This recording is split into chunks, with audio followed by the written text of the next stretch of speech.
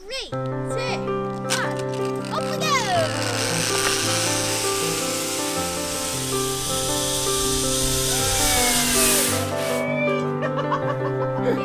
He loves to participate in the activities. He obviously doesn't find things easy to do, so he keeps coming back, trying the activities. They're a good challenge for him, and the more he does it, the easier it gets, the more confidence he gets.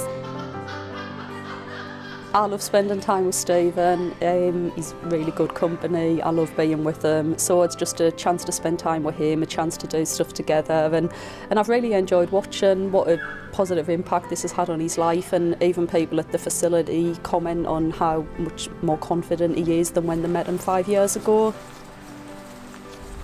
In this kind of environment, everyone understands that people have got problems.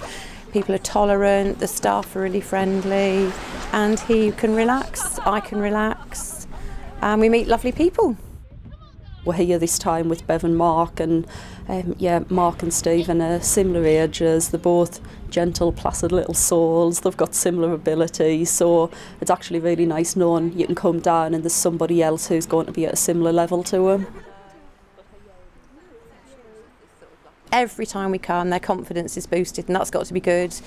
Today, he was actually chosen to show all the others what to do, and that's a huge achievement from our absolute huge achievement.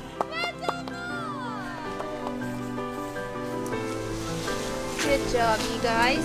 Today's been fantastic for him. He's had his 2 favourite activities, so he did abseiling this morning and he did the bikes this afternoon, so he's had a brilliant day and he's off to the disco tonight, so it's only going to get better.